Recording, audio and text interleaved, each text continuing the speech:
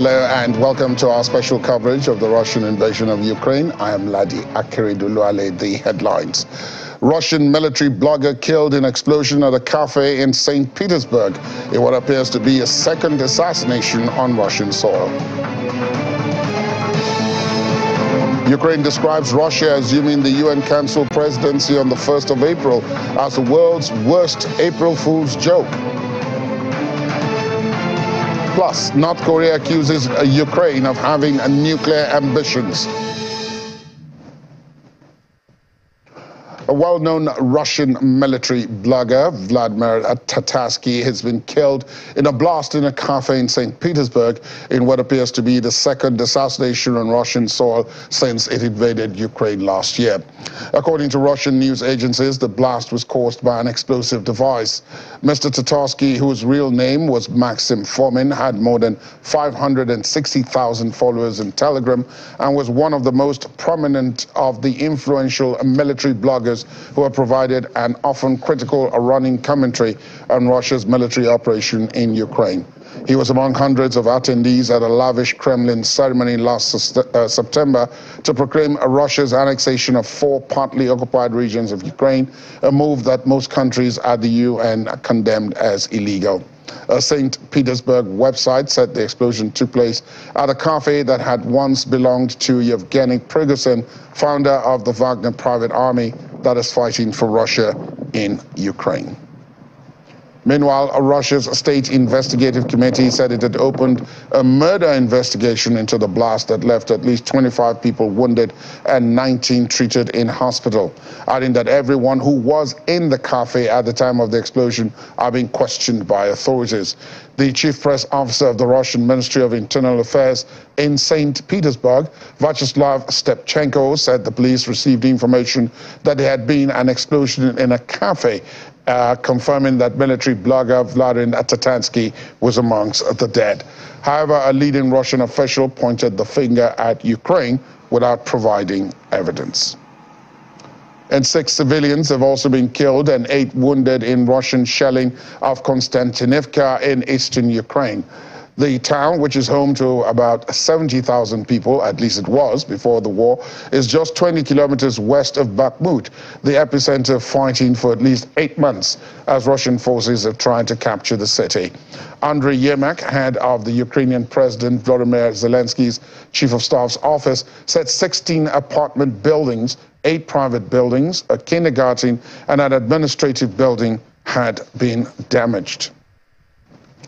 And the Bucharest 9 foreign ministers said, quote, nothing good can be expected from Russia's rotating presidency of the United Nations Security Council in April.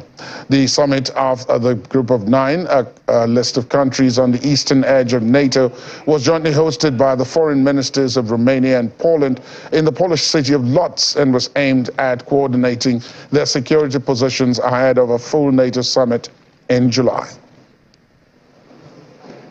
Nothing good can be expected from this presidency, and I hope that Russia will exercise restraint in exercising this presidency without affecting the efforts at the level of the United Nations and in general the level of the international community as a whole to move forward with the resolution of the conflict in Ukraine.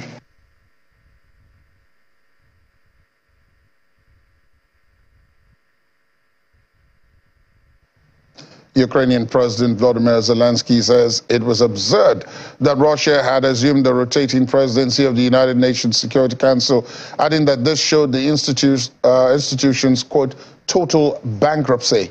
Over the weekend, Russia took over the presidency of the UN's top security body, which rotates every month. The last time Moscow held the post was in February of 2022, when it launched a full-scale invasion of Ukraine. Unfortunately, we also have news that is obviously absurd and destructive. Today, a terrorist state began to chair the UN Security Council. Yesterday, the Russian army killed another Ukrainian child, a 5-month-old boy. His name was Danilo. He was from Advocacy in Donbass. together with his parents. Parents are wounded. Russian artillery, one of the hundreds of artillery attacks that the terrorist state carries out every day. And at the same time, Russia is chairing the UN Security Council. It is hard to imagine anything that proves more the total bankruptcy of such institutions. There is no form of terror that Russia is not already committed, and there will be no reason that will stop the reform of global institutions, in particular the UN Security Council. The reform that is obviously overdue. To prevent a terrorist state and any other state that wants to be a terrorist from destroying the peace, terrorists must lose, must be held accountable for terror and not reside anywhere.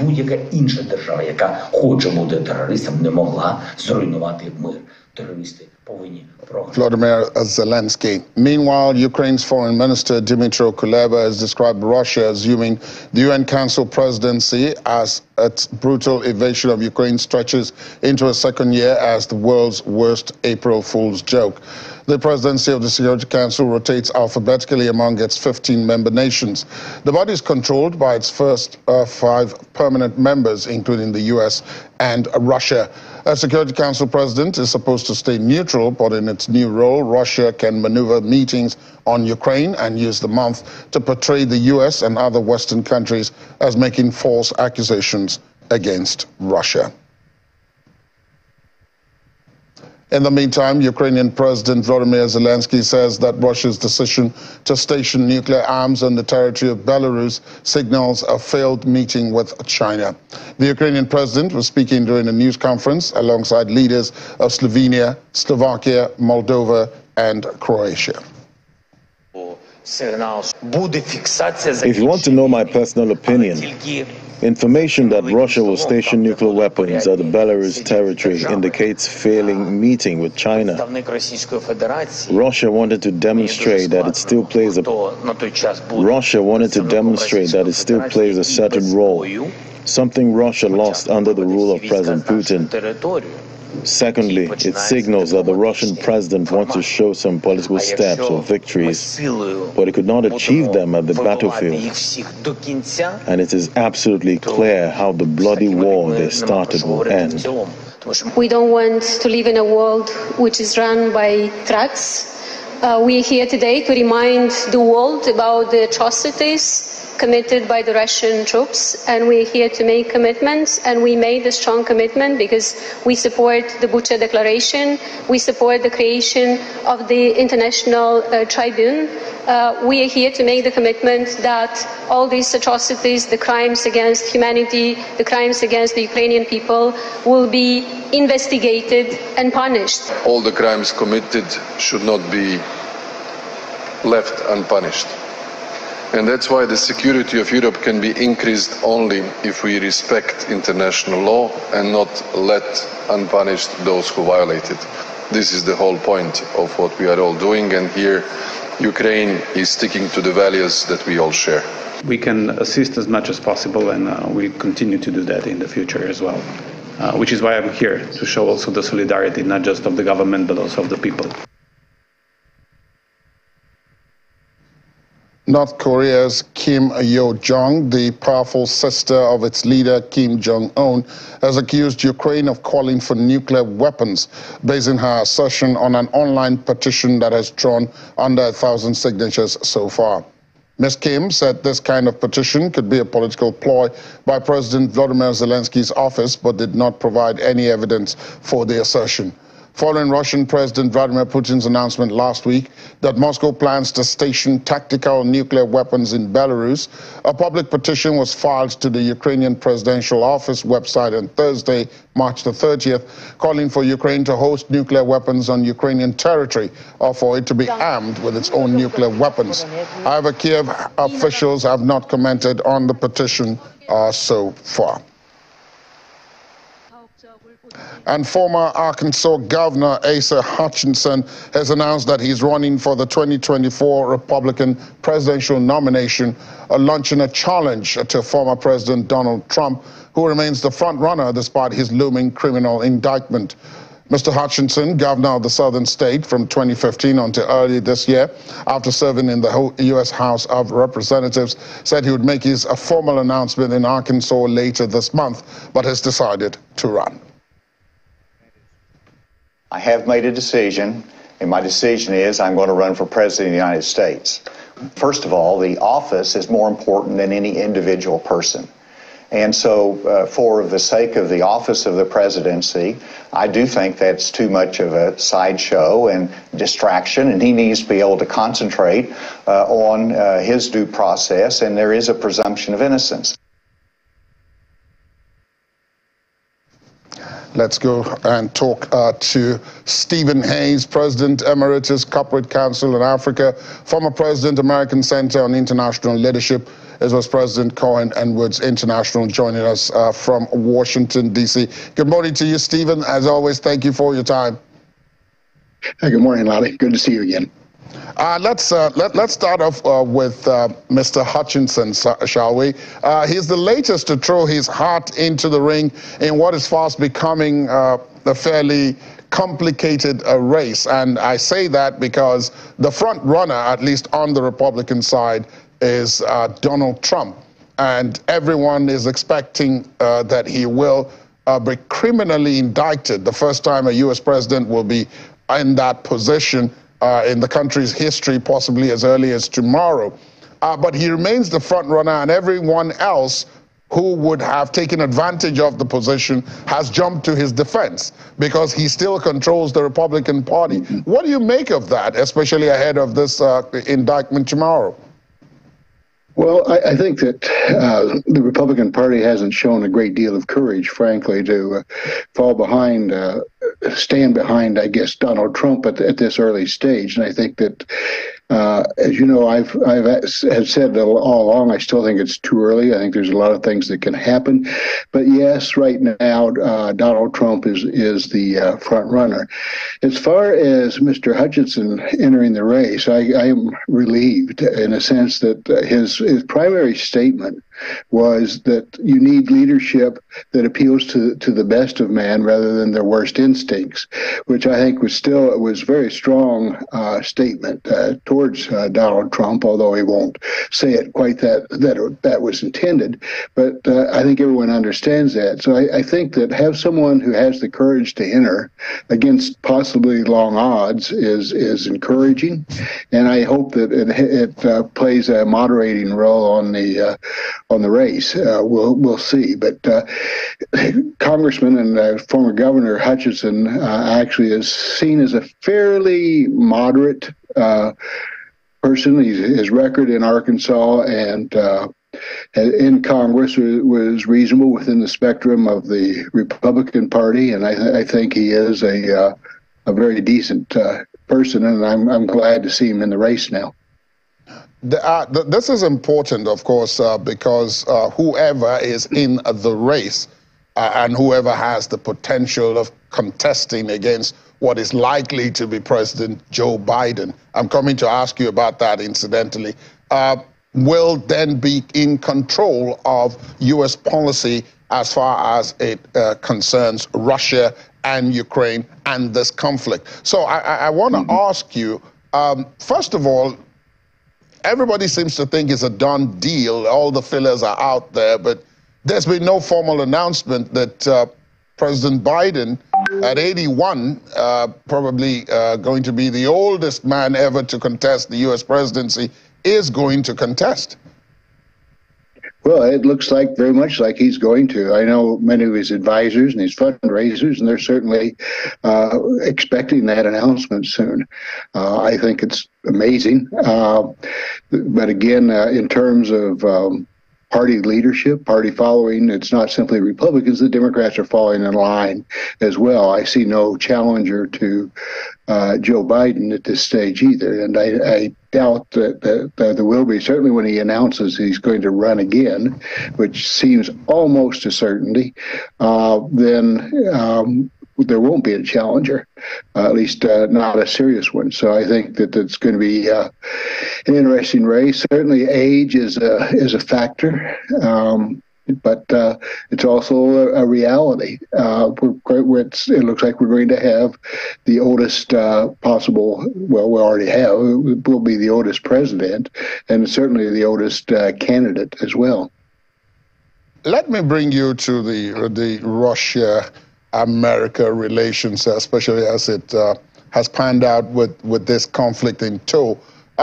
We all saw the drama that went with Brittany Griner's arrest and subsequent release after she was found guilty of possession of drugs.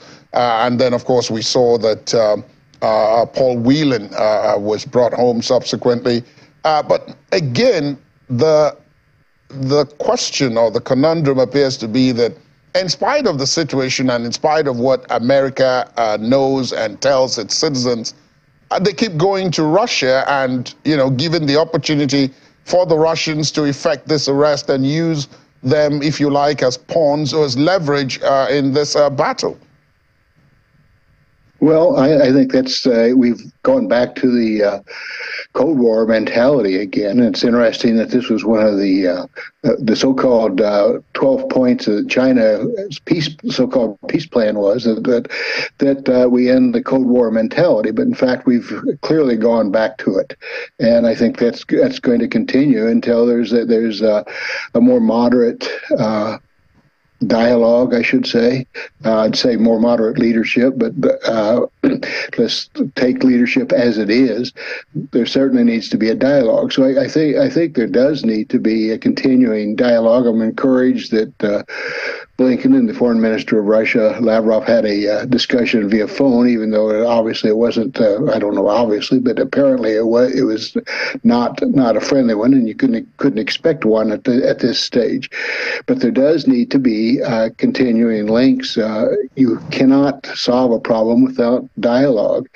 Whether citizens go or choose to travel and go back and forth, it's still the individual citizens. But I think that the dialogue you need to keep every channel open possible, even if you don't like the person you're talking to. And I think dialogue is essential. Speaking about dialogue, the visual we're watching on the screen just a moment ago was the Russian president and the Chinese leader who went to Moscow. And so much was made of that visit and the potential that it had to create a really significant, shall we say, alliance of some sort between two of the world's nuclear powers, and certainly two people who do not share America's ideas about the world order. But since then, since that meeting took place, there has been shifts, if you like. China has not come out, obviously, to support Russia with physical weapons or to say anything that would be misconstrued. You referenced the plan that they talked about, which Russia accepted as a basis for talks, but which Ukraine did not. And then nuclear weapons were brought into the whole mix when Britain agreed to hand over some, decommissioned, degraded fissile material to Ukraine. And Russia said it was going to station tactical nuclear weapons in Belarus. Are we approaching the edge, do you think, Stephen, with your experience of Russia, China, and of course the UK? Well, yes, we're certainly approaching the edge when you put nuclear weapons right on the edge of, let me say, the border between the European Union and the Russian state. So certainly that's a big step forward. The degraded uranium was an excuse by Putin, and I think that's definitely a concern. As far as the Russia-China relationship, supposedly China is not supplying weapons. I don't think that it's going to be easy for China to continue that stance. Private Chinese companies may in fact be supplying that, because China cannot afford to have Russia lose in this case when it's been portrayed as very pro Russia. But the Chinese peace plan, too, it's 12 point. As I've looked at the 12 points, it's not really a plan. It's just a statement that almost like the UN would put out: stop the Cold War, provide humanitarian relief, and so forth down the line. Open the grain area. Any government could have put out that same plan. So China's role is still, I think, yet to be defined. I think that China is careful about that, although clearly it has a pro-Russia tilt, if for no other reason than it's concerned about the United States. And so it doesn't want the United States to succeed. And I think also the other issue that behind the scenes going on is the international financial system. China and Russia would like to see the financial system move away from the dollar, which is a linchpin to American strength globally. So if that could happen, more countries would use the yuan as the primary currency, then there's going to be a shift in the world order. So I think that's in play behind the scenes, and not very far behind the scenes as well. Now, Stephen, you're very familiar also with the trade relations between all these countries. And one would naturally have expected, with all the rounds of sanctions and war in virtually the center of Europe, that trade would have gone down. But it comes as a surprise to some that, as a matter of fact, in some instances, trade is increasing, even in between some of the countries that are supposed to be under sanctions and some of those that are sanctioning them. And in that regard, people point to third parties. I ask you about this because you're quite knowledgeable and you know a lot about the trade relations between these countries. Was it naive to expect that trade would halt or significantly drop simply because there was a conflict, at the time?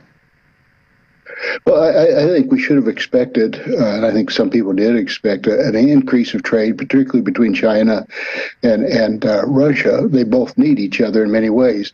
Russia has a lot of significant resources, including timber, certainly energy, all that is needed for a growing Chinese economy, or energy in the case of maintaining the Chinese economy.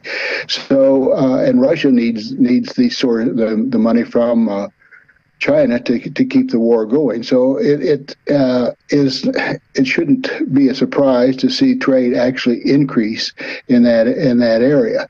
As far as globally, China certainly has not stepped back from its role in trade globally, and I think that again, I'm not a defender of China, but I think that every country has the right to work on its own trade relationships. So it shouldn't be surprising. And sanctions have an effect, but they are not the answer to all things. And I think that sanctions sometimes have a counter effect from their intentions. So I think that, again, that trade is going to continue very actively between Russia and China, and of course then those who are engaged with that politically are going to increase that as well. China's role in the Middle East, particularly in brokering the Saudi and Iran peace agreement, certainly is going to increase trade relationships there as well. So it's a long process, and I think that sanctions will have a limited effect, but they will have some effect. I can't let you go, Stephen, without asking you about the conflict itself, because that ultimately is the reason why all of this has assumed new importance. And the way it is going, and from where you're able to look at it, giving your bird's eye view, is there anything that has happened or that needs to happen for there to be a move from this grinding attrition of deaths and new deaths and new attacks and counterattacks, sometimes in Russia itself at this point, and America spending billions? We've seen this before, and I was reading an article over the weekend where, there was some kind of tally about how much America has been spending on some of these conflicts, more than $1 trillion in Iraq, depending on who you ask, in Afghanistan, something similar, or slightly less. And then already in Ukraine, within the last 1 year, the estimates vary, but you could be talking of as much as $40 to $50 billion already that has gone both in terms of aid and weaponry to Ukraine from the United States. So I ask, at what point do you think people are going to go wary of this and they're going to force the parties to a table? Well, I think people are wary already, but whether they can force anything to the table yet, I'm not sure. I am one that thinks that by the fall, there's going to be some movement at the table. There almost has to be. Your figures that you cite, I think, are accurate, and if anything, they're conservative in terms of the spending, particularly from the United States, but also there's going to be enormous, and already is enormous spending from Russia, from Europe, and so forth. So how long you can continue that, I don't know. I think that it is your verb of grinding is correct. I think it's also very draining on everyone, and I think there's got to be some resolution. But right now, it's a stalemate. One of the concerns that I have is the role of the Wagner Group. It is a private army in essence, and I think it's very fair to compare it to what the Germans had in before World War II and World War II in terms of the Nazi Party. The Nazis were, in essence, Hitler's private, the SS, I should say. The SS were Hitler's private army, and it's a brutal group of the dregs of society. And it seems that, and it was a horrible group. And I think the Wagner Group is parallel to that. So I think their inclusion, particularly in Bakhmut, is important to note. And it's also important to note that they're in a sense proxy for some of the Russian army, which is putting pressure on Putin. So it's going to be an interesting time. I think that there really needs to be some more than dialogue. There needs to be some resolution as soon as possible. When that's going to come, it's obviously not going to be right away, but I think over the next few months, we'll know the trends of the war right now. Right now, you're right. I think it's pretty much a stalemate. Indeed. President Cohen and Woods International, Stephen Hayes, as always, thank you for your perspective, deep perspective and understanding of the jurisdiction surrounding this conflict. Thank you. Thank you. Always an honor. Thank you. And after the break, Russian Defense Minister Sergei Shoigu promises to boost munitions supply to Russian forces fighting in Ukraine. Details in a moment. Please stay on with us.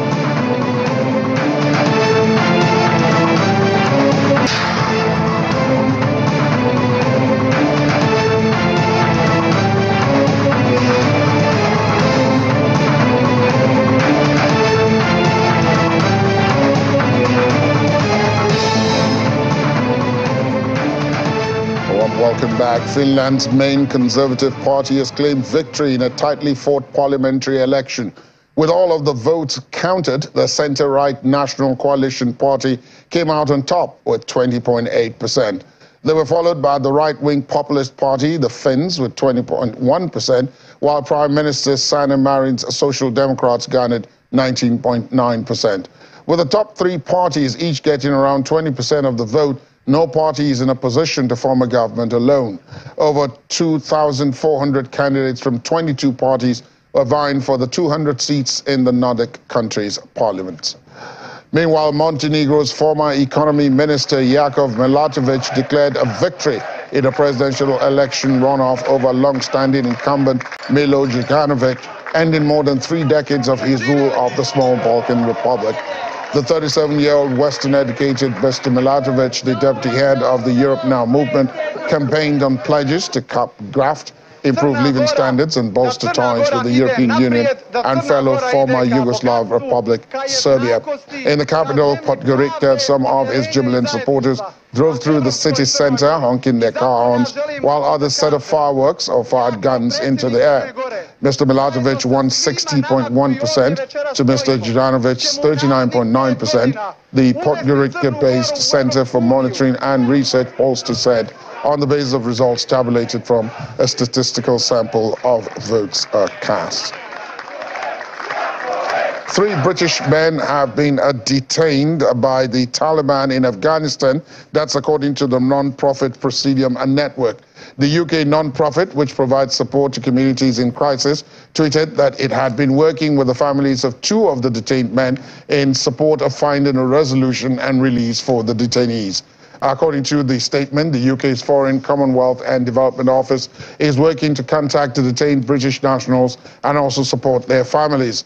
Scott Richards, co-founder of the Presidium Network, claims the detention of the 3 men is ultimately the extension of a misunderstanding. Russian Defense Minister Sergei Shoigu has promised to boost munition supplies to Russian forces in Ukraine during a visit to the headquarters of Moscow's troops fighting in the country. In video published by the Defense Ministry, General Shoigu is shown presiding over a meeting with senior military officers, including General Valery Gerasimov, Russia's most senior soldier.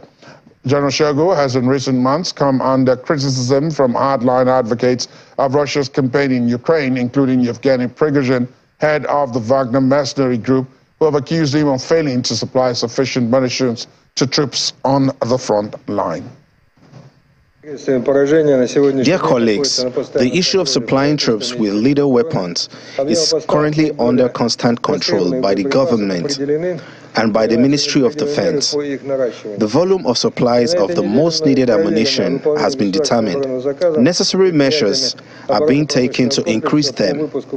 This week, I checked the fulfillment of the state defense order by the defense industry for the production of ammunition. Due to the expansion of production capacities and the increase in labor productivity, the production to support the troops has increased manifold. It includes both conventional and high-precision weapons.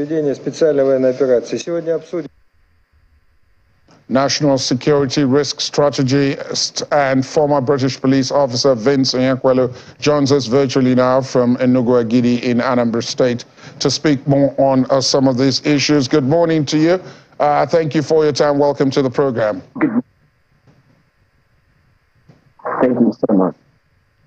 Let's look at the issue of nuclear weapons, shall we, Mr. Onyekwelu? Many people seem to be quite dismissive about nuclear weapons because they say that, you know, everybody knows that if you use nuclear weapons, then everybody, you know, suffers as a result. But it only takes a mistake for one to go off, doesn't it? And then secondly, is not all nuclear weapons that are exactly like the ones dropped in Hiroshima and Nagasaki. We are told that there are now smaller nuclear weapons called tactical nuclear weapons, and those can be deployed on a smaller scale. And that is what Russia is talking about putting in Belarus. So are we being naive to assume that nuclear weapons are off the table anytime we have this kind of discussions? I can assure you, at least in the nearest future, the deployment of nuclear weapons is off the table. In the nearest future, at least I can assure you that in the summer period, we are about to get involved in the summer in Europe and in America. I can assure you, at least at this 2023 summer period, the deployment of nuclear weapons is off the table. However, in war, everything is fair. Every party has to defend their power to show that they have what it takes. Don't forget, Russians actually understand the Americans.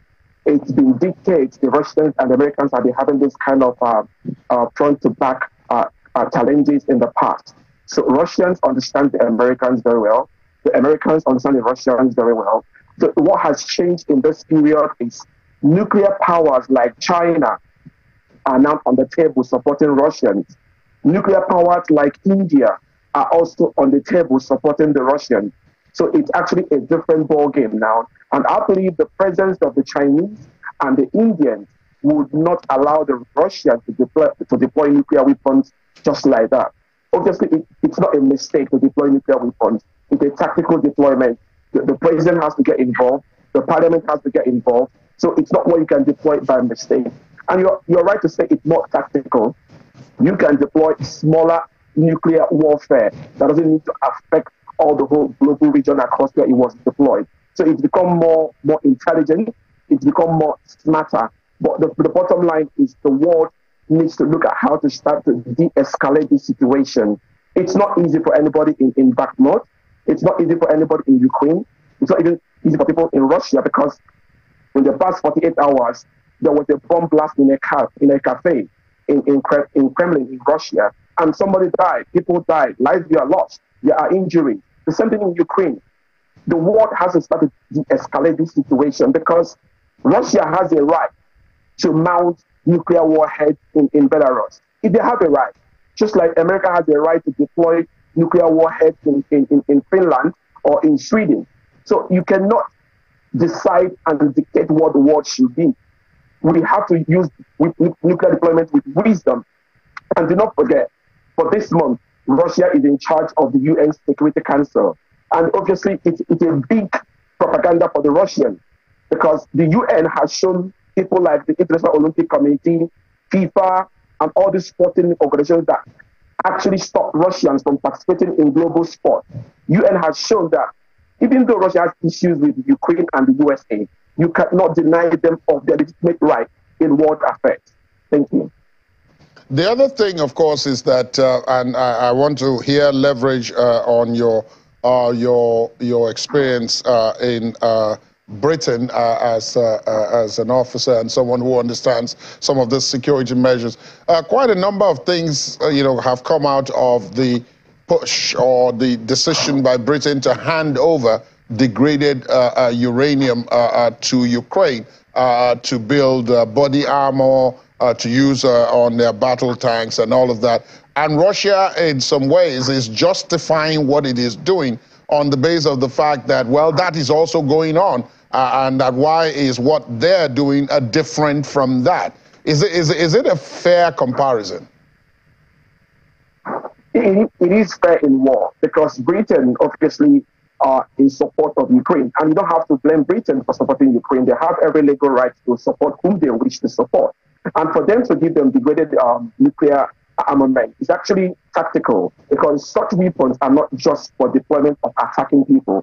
It can also be used as a defensive mechanism to protect certain armor tanks also. So it has the deployment capacity to defend and to also attack. So obviously, I support the government of with Sunak in their choice to support Ukraine. And Russia has to also find their own ways to make themselves bigger than the war, because it's a war, and all is fair in war. And Britain has not broken any international codes by what they are doing with Ukrainians. I think they have that right to do that, just like Russians have the right to also arm the Belarus government to support them with nuclear defensive mechanisms. So I think it's fair.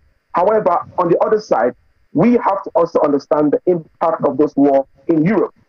Europeans are suffering more from this war, more than the Americans are suffering, because the war is going on in Europe. Russia is a European country. Ukraine is also a European country. And European nations are suffering more. Most of the refugees that are leaving Ukraine are getting involved in Poland, in Sweden, in Finland, in Britain. Europe are suffering more. And in the next couple of weeks, the summer is going to be upon Europeans. And the price of air conditioning for you to be able to walk through the summer season in the offices, in all those kind of industries, or on the rail transport system, the different kinds of offices that you operate in Europe, it's going to be very tough for people to walk through the summer seasons without having proper air conditioning because of the high cost of power, energy, because of the Ukraine-Russian war. So Europeans need to step down and try to de-escalate this war, because Americans are not suffering as much as Europeans are suffering about this war. That's a very profound point that you make there. Let me thank you, National Security Risk Strategist, former British police officer Vincent Yekwelu, as always. Thank you for your warm perspective there, unique perspective, I should say, on the program, as always.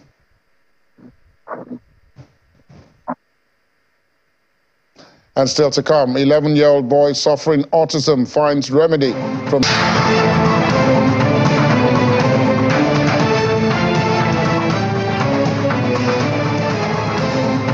Welcome back. Saudi Arabia and other OPEC Plus oil producers have announced voluntary cuts to their production, with Riyadh saying it would cut output by 500,000 barrels per day from May until the end of 2023.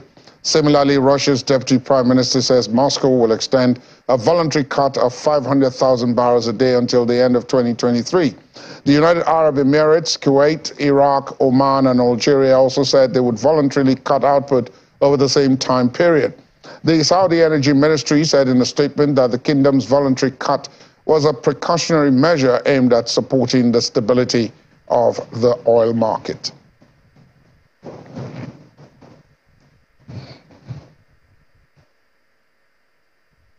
Let's talk now to Ini John Amekwa of our business desk. Ini, good morning and a happy Monday. First Monday of the month of April. And as a result of that story I just read, oil prices naturally have gone up. Yes, surge about 8%. We've seen oil, we haven't seen oil, hit $80 for some time now, but we've seen Brent hit about $84. That's for Nigeria. That's because that's our own product. Why WTI is just about $80. But the other side of it is the risk of inflation again.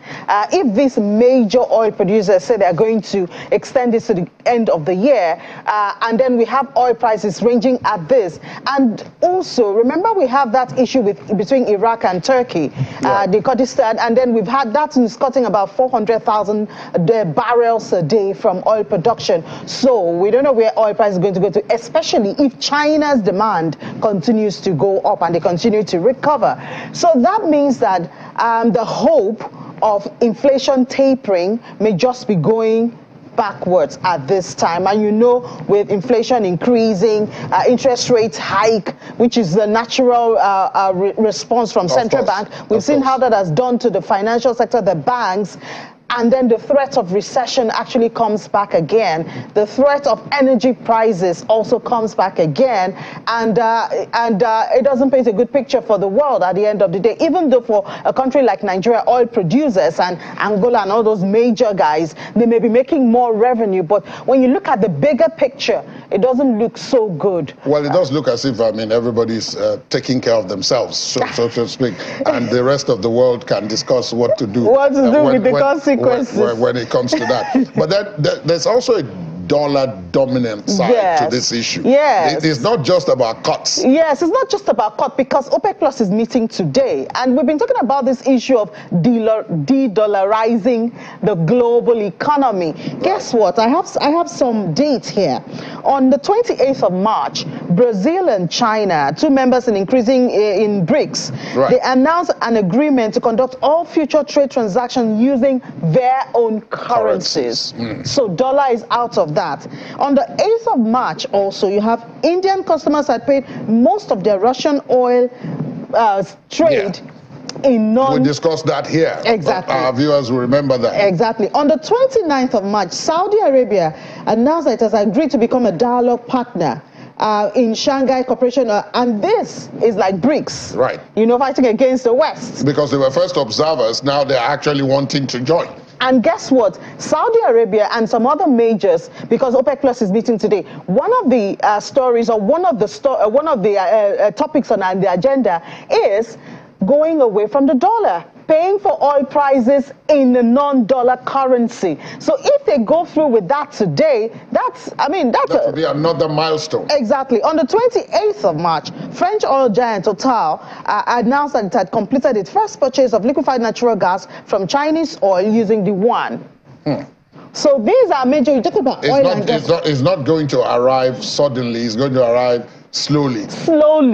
But we haven't heard from the United States, because I'm sure they're not sleeping. They know all this. Of course, obviously. Perhaps they're strategizing. Let's see what they have. Let's see how successful that will go. And then we will now bring our counter strategy. Speaking about the U.S., it's considering a draft law related to the Black Sea. What's that about? Yeah, I think that's the first normal question, because the U.S. does not have its territory close to the Black Sea. see. The two countries, the EU countries, Bulgaria and Romania, are the ones, the EU. The other ones are Turkey, Russia, Ukraine, you know, and all of that. So what's U.S. business with the Black Sea? Well, guess what? Good question, which I expect to find some kind of answer from you. Obviously. So U.S. said that they're going to have an interagency strategy for increasing United States military aid and coordination with NATO and the EU, and it's going to be it's going to be adopted in 180. So they are not claiming that they have territory in the Black Sea, area, but they have friends, NATO, EU. You know, of course, we talked about the two EU countries that are there. So they are saying they want to increase their military aid in the Black Sea. But I don't know what Russia would do about this, because Russia has a major territory. I actually thought you were going to get to that and then tell us what Russia was going to do. No, but you know the way these things work. We just talked about how they're trying to de-dollarize the economy, and we have not heard what U.S. is planning yet. So in this case, it's Russia. It's the U.S. that is proposing. We have not heard what Russia is going to do. They are just waiting. Let's see what they want to do. You say you want to increase your military aid, then I'll tell you this is my territory. And then, we already have military assets. So that's another potential flashpoint. Honestly. Now, but talking about Russia, in Russia itself, funds for individuals on deposits for a period of 1 year decreased. Yeah. Someone will say this is not surprising. It's not surprising, I guess, because with all of the uncertainty, even though we'll see President Putin say that, oh, the sanctions are not really, we're doing well, the ruble is looking okay.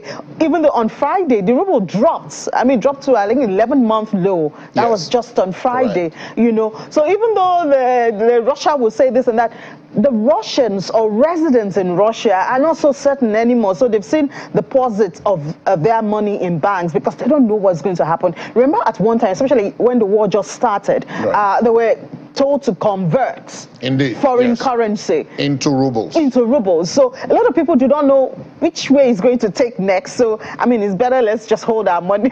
Ourselves. Exactly. And this is happening at the same time that the digital ruble. Yeah. Remember we discussed the digital ruble. It was supposed to start on Saturday, the 1st of April, but now it's been postponed indefinitely.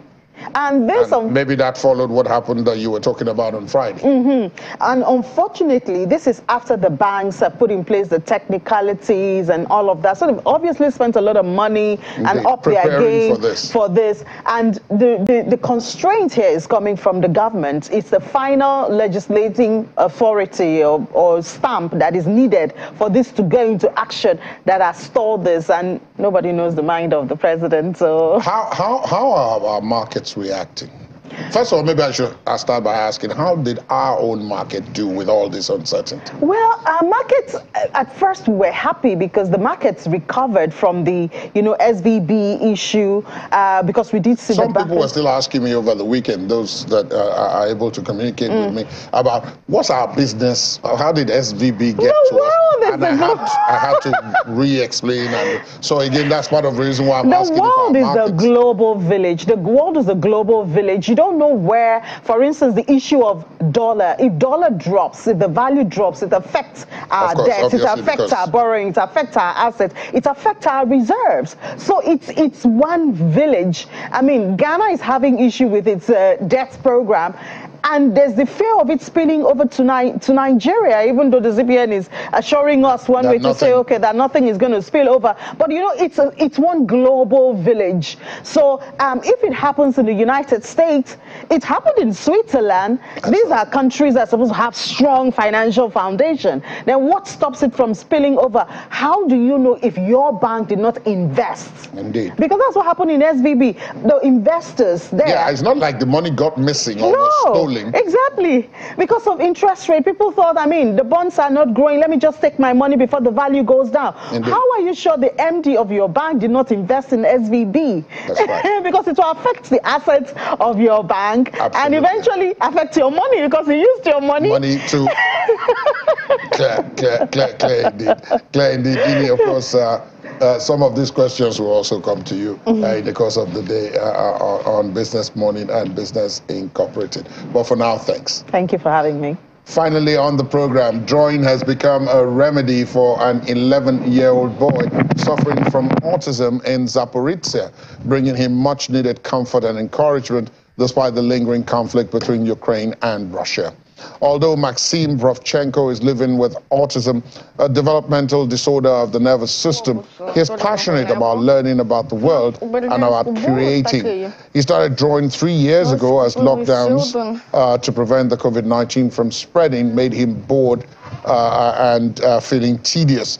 While Vovchenko expresses his sorrow through paintings, the cats at his home bring him some comfort, though. The 11-year-old dreams of being a universe researcher and finding the 9th planet. Thanks for being with us. That's our program this Monday morning. It's been a pleasure bringing it to you. My name is Ladi Akari Duluali. Do have a pleasant day and week ahead. Good morning.